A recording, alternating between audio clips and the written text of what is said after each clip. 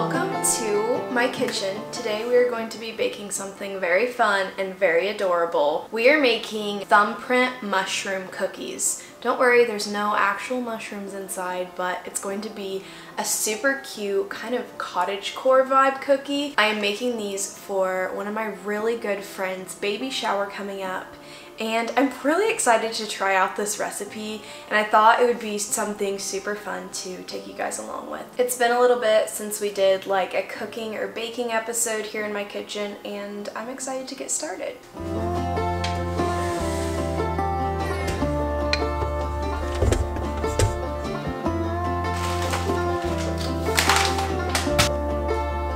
The first step for any great cookie is going to be creaming together our butter and sugar. So I'm going to cream together 1 cup of softened butter, 1/3 cup of brown sugar, and 1/3 cup of regular white sugar. I'm actually going to be using cane sugar because I'm actually out of white sugar, so we're using our good stuff.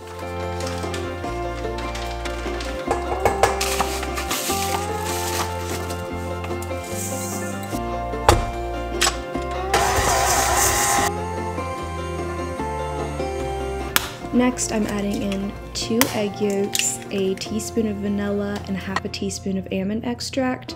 I don't really measure. I think it's pretty difficult to get too much of this stuff. Lastly, for our dough, we're gonna add in our dry ingredients. We have 2 cups of flour, 2 teaspoons of cornstarch, and 1/2 teaspoon of salt. And we don't have enough flour, so time for a quick trip to the grocery.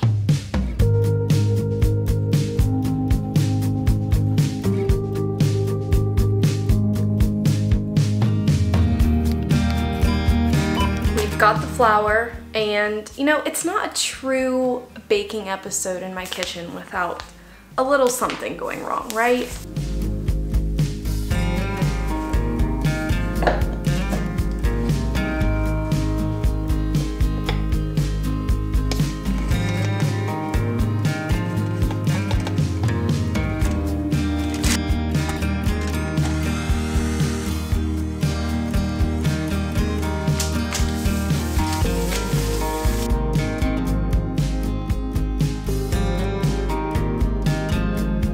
Okay, so I have a couple dozen cookies all rolled out, and now I want to go ahead and press them down. So what I'm gonna do is use like a butter wrapper and grease the bottom of my cup and then just smash them all down a little bit. And then we can kind of do our little mushroom thumbprint design.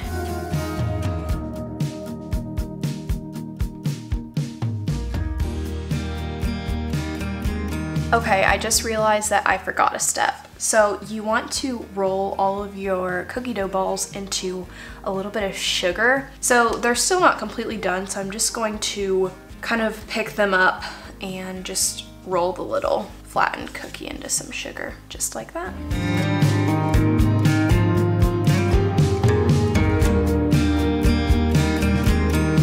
Now, to make these into little mushrooms, what I'm gonna do is use my thumbprint as like the top mushroom part. I'm going to press down with that finger. So thumbprint, and then maybe your pointer finger or your pinky for the stem. So let's make our little mushrooms.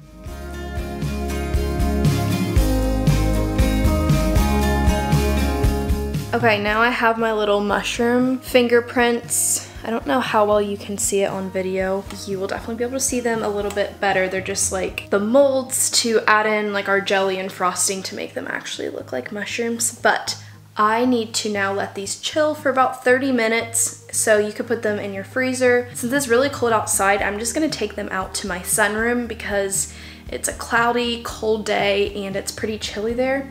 So I'm just gonna set them out there for 30 minutes and then we will come back and bake them.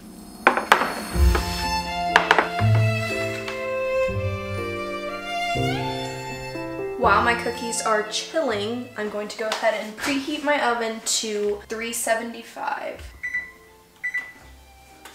Good to go. Our first batch is ready to go in. So it's gonna bake for about 10 to 12 minutes probably.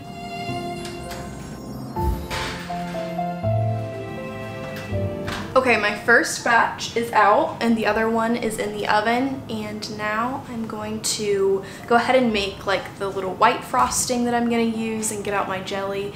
And I'm gonna let these cool for a while and then we'll work on the mushrooms. Okay, so to make this little frosting drizzle mixture, I'm going to do a half a cup of powdered sugar, 1.5 tablespoons of milk, and then some almond extract. The recipe calls for vanilla, but I just love the flavor of almond extract. I just chose to do this instead, but if you really like vanilla better, then go for that.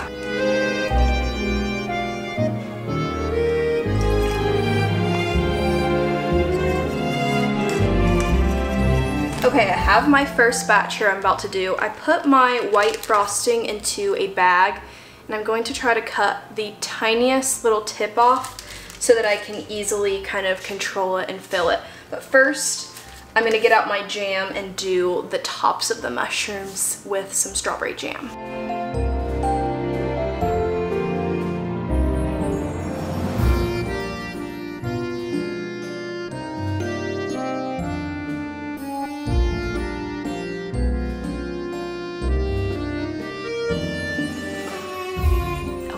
It is nighttime. I'm coming to you guys several hours later, but I kind of wanted to let the frosting dry and everything, and then I had several things to do today. But anyways, here we are. Literally, how cute. Little mushrooms. I feel like there's like a little bit of a learning curve. Some of them are cuter than others, but this is so fun. It's gonna fit so cute for the theme for our baby shower. I have been waiting because I really want to taste one.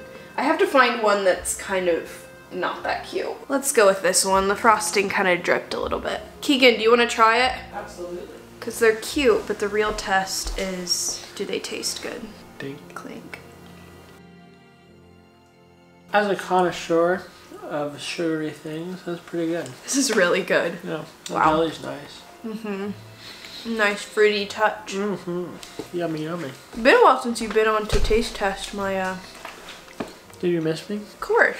Thank you guys for tuning in to this baking episode on my channel. I hope that you enjoyed. It's a little shorter than my normal videos, but thanks for coming along. And if you baked them, I'd love to see. Send me a picture on Instagram or something. I will have the link to the Instagram account where this recipe's from. It's on a reel. Thank you so much for watching. If you enjoyed, please give it a like. Please subscribe if you're not already, and leave a comment down below. I will see you all next time. Bye!